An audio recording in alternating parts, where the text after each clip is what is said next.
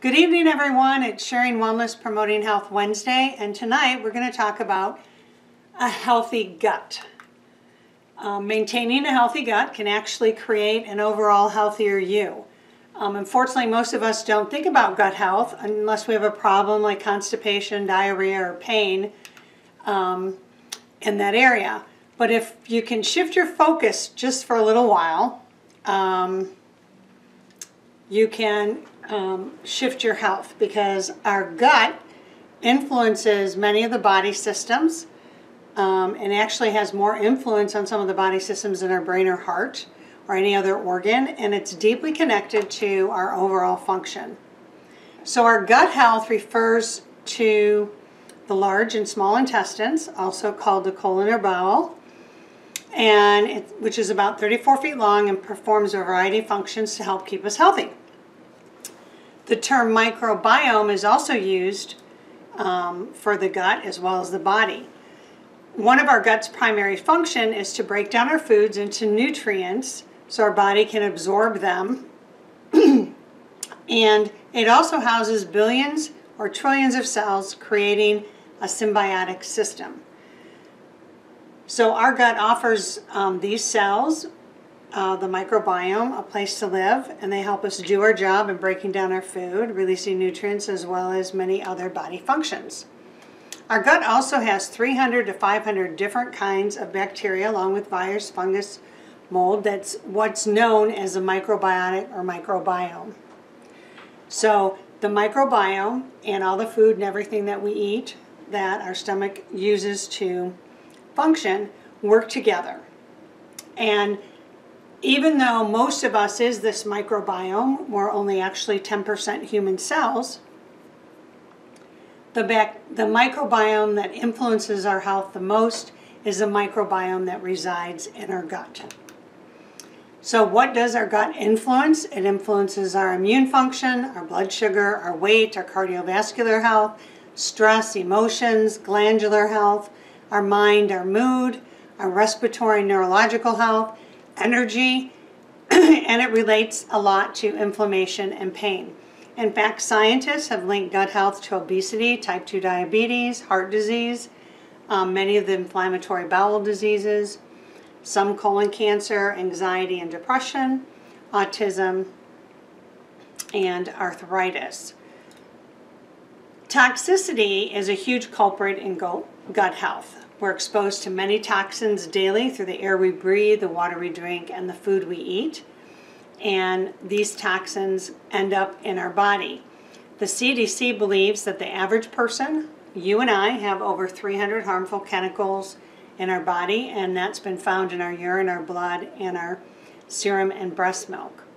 And chronic illness is affected by environmental toxicity and may be one of the most important health crisis facing us today. So toxins actually travel from our gut to all parts of the body. They come in through our environment. Our gut microbiome becomes imbalanced, producing endotoxins, fueling chronic inflammation, toxicity, and can create a lack of energy, as well as fuel many of today's chronic diseases. So if we have a toxic environment in our gut, we can have toxic health. So how do you know if you're out of balance? Well, you may have an upset stomach, gassy, bloated, indigestion, heartburn, constipation. You may be eating a high sugar diet. You may have recently gained some weight unintentionally. You may have some sleep disturbances or fatigue, some skin irritations, autoimmune conditions, food intolerances, moodiness, anxiety, sadness, leaky gut, or pain, or some chronic health concern. So I'm going to share some tips with you on what you can do to improve your gut health. One of the biggest things you can do is to drink clean water, clean filtered water, not bottled water, not tap water, clean filtered water, because water is needed by our body for our cells to function properly and to help our body flush out toxins. So it's time to say goodbye to those sugary drinks and lots of caffeine and replace those with clean filtered water or herbal unsweetened teas. We also need to eat more plants, fiber, and fermented foods. Our gut health functions its best when we eat the food the way God created it and the way it's produced in nature. So you want to avoid as much processed food, simple carbohydrates, and sugary foods as possible. Focus on eating low sugar fruits, lots of veggies, including green leafy ones in your salad, fermented foods, sauerkraut, kimchi, kefir, kombucha, and yogurt. And this will help to create and feed the good bacteria in the gut, not just the bad bacteria, because processed food, sugars feed the bad guys, healthy foods feed the good guys. So remember, a healthy microbiome keeps a healthier you. You also want to eat lean proteins and healthy fats. Protein sources are now available even for vegan. You can focus on plant-based proteins. Healthy fats are essential to our overall health. They lower the risk of heart disease and stroke. They promote lower cholesterol, triglyceride levels, as well as helping to maintain a healthy blood pressure. You also need to reduce your sugar. I know it's really difficult making dietary changes, especially when it comes to sugar, and especially this time of year, because our sugar consumption has ramped up through the holidays. So begin thinking of sugar and high carbohydrates as one of the main things that feeds the less desirable microbiome. So whenever you stop feeding something, they're going to get hangry. You know, when you're hungry, you get angry, hangry. So also giving up sugar switches the body to burn fat. So hang in there, because you'll eventually get everything in control as they fall back in balance, and that's going to help with your sugar cravings. There's some products out there like Stixated that can help with sugar cravings, and if you click on the link that's going to be in the description later on, you can download the ebook with links to help you for food lists and servings.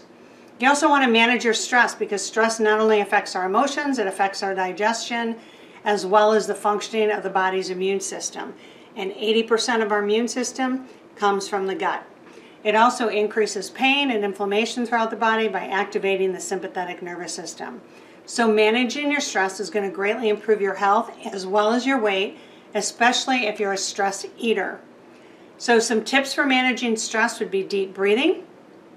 There's lots of deep breathing techniques in the market. Breathing in through your nose, out through your nose, in through your nose, out through your mouth. Just start taking the time to learn a technique that works for you. You can also add some essential oils to your day in a little inhaler or diffusing them. Some of my favorite oils for stress are lavender, bergamot, sweet orange, and cedarwood. There's also many blends on the market like Refuge or Paradise that may also help. Exercise is huge. There's something to be said for a walk outside in the fresh air. A 15 to 20 minute walk will help energize you, giving your body those feel-good endorphins, and that's going to reduce your stretch. If you can't exercise, I always recommend the Chi Machine, even if you can't exercise, because the Chi Machine's a great product to use in your home every day that's going to help you manage your stress. You also want to make sure that you get enough sleep, because sleep's when our body cleanses and repairs itself, and not getting enough sleep throws your body out of balance, opening yourself up to a variety of health problems.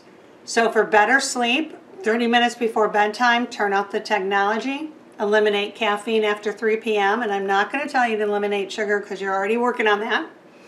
Commit to a sleep schedule, go to bed and get up at the same time every day. And if you have trouble sleeping, there's melatonin, magnesium, lavender essential oil. Diffusing it or making a spray for your pillow can be helpful. Many of you may want to take pre and probiotics. Most of the probiotics on the market have a prebiotic with them, and probiotics are going to help populate the good bacteria in your gut. And there's some products on the market which support healthy permeability and help purify the gut and balance the bacteria. So I hope that helps you on your tips to promote gut health. And don't forget to click on the link to download the ebook. And if you have any questions, send me an email. Have a great week. I'll see you again soon.